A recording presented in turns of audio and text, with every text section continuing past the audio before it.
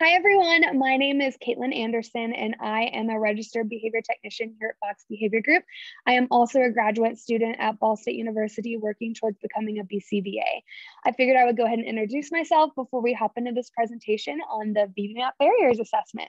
Let me go ahead and start sharing my screen. Let's make it bigger. Awesome. All right, so this is our presentation on the VB-MAPP Barriers Assessment.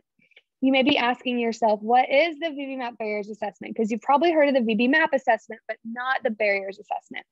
The VB-MAPP Barriers Assessment provides an assessment of 24 common learning and language acquisition barriers that are faced by kiddos with autism or other developmental disabilities.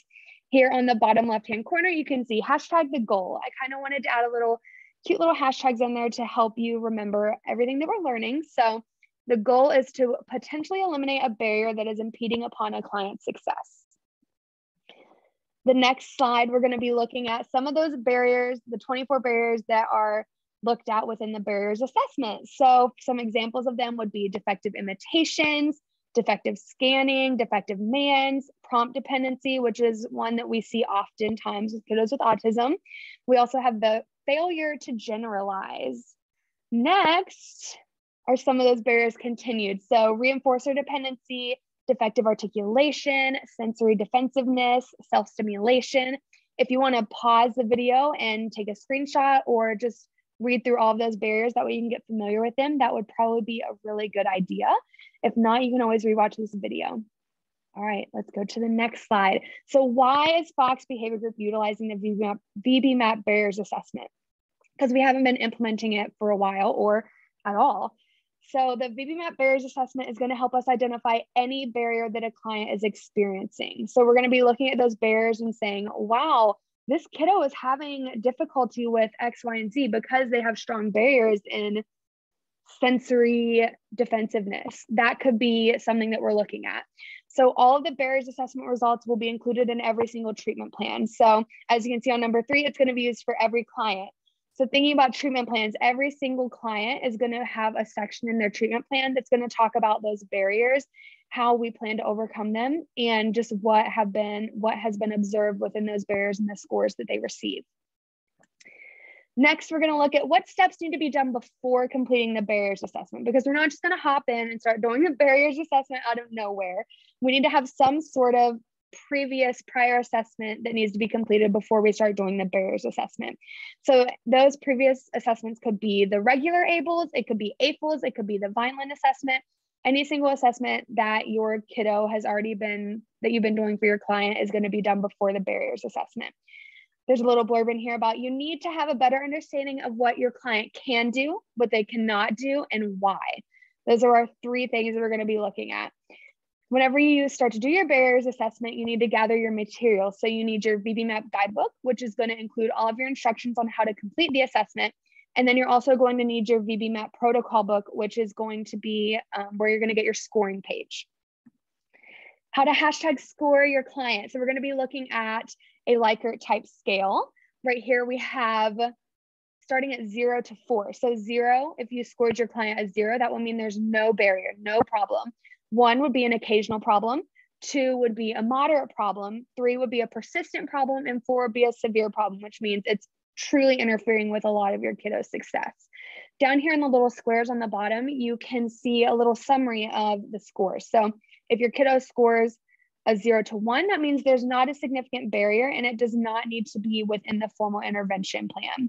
If your kiddo scores 2 to 4, then there is a significant barrier and there should be some sort of addressing of the barrier within the intervention program for that client.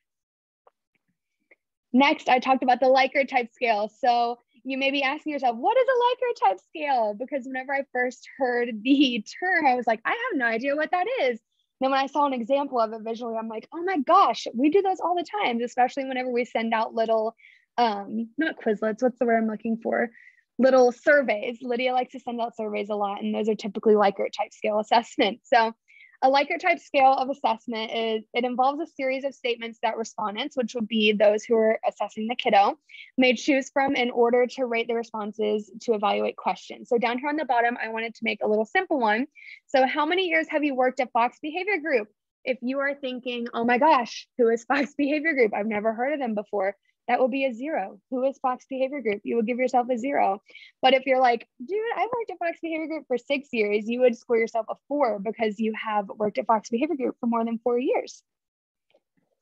Next, we're going to also continue with how to hashtag complete the assessment, the Excel document.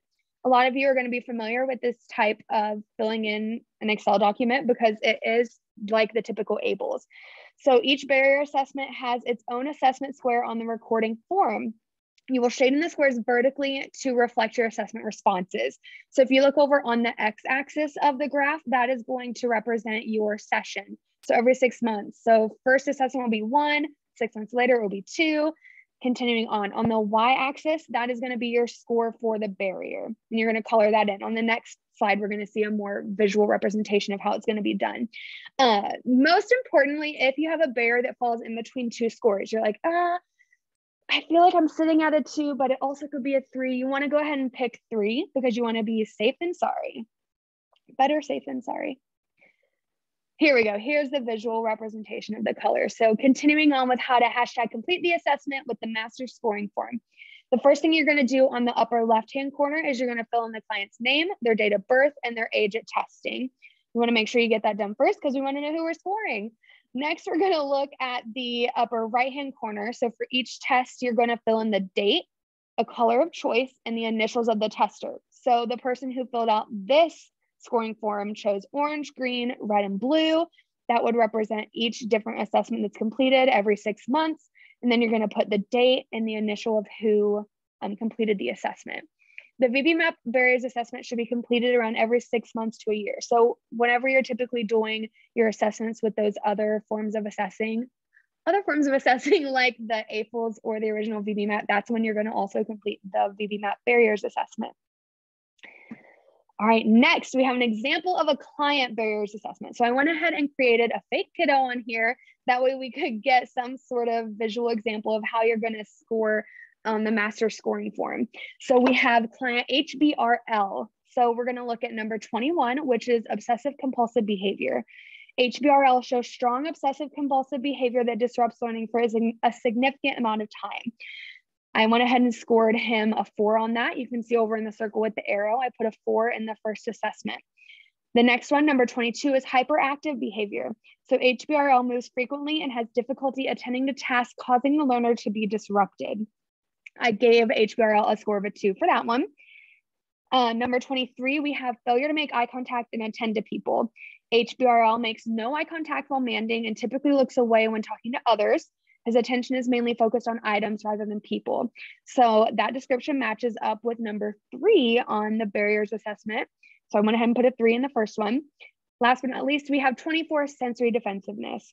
HBRL has specific sounds and songs that causes him to cover his ears, close his eyes, and engage in hitting behaviors. He scored a 3 on that one. Next, we're going to look at how can the ABLE scores help us identify VB-MAPP Barriers Assessment scores. Same with how can AFL scores. How can those other scores help us identify the barriers assessment scores? So completing the VB-MAPP Barriers Assessment is much easier to accomplish whenever other assessments have been completed first. So for example, you can look at the original ABLE scores or the original AFL scores, and you can say, we're seeing really, really, really strong and low responses in this section. And that's probably going to relate to when you look at the barriers assessment, you're going to see really high scores. So it's really fun to look at the different comparison of why are we struggling with LRs? Oh, it's because we're seeing a really, really high barrier number in X, Y, and Z barrier scores. So it's really important to be able to identify those and then make that connection for your kiddo. So at the bottom, we have hashtag know your client. Understanding your client and their behavior will help you significantly. Being familiar with their behaviors and being familiar with functions, it's going to help you significantly. It's hard to believe we're at the end, but we have a list of resources. So if you want to do some more independent research on your own on the VB-MAPP Barriers Assessment, feel free to. I went ahead and added some resources that I found really helpful. We have marksundberg.com. That is where you can find some detailed paragraphs on the VB-MAPP Barriers Assessment along with just the original VB-MAPP assessment. Then you can also visit the official VB-MAPP website. I found that to be helpful as well. If you have any additional questions, feel free to reach out to me. You can send me a message on Sling or Slack, or you can also email me at kaitlin.fbg@gmail.com. I hope you all enjoyed this presentation. And like I said, if you have any questions, just feel free to reach out. I hope you have a great day.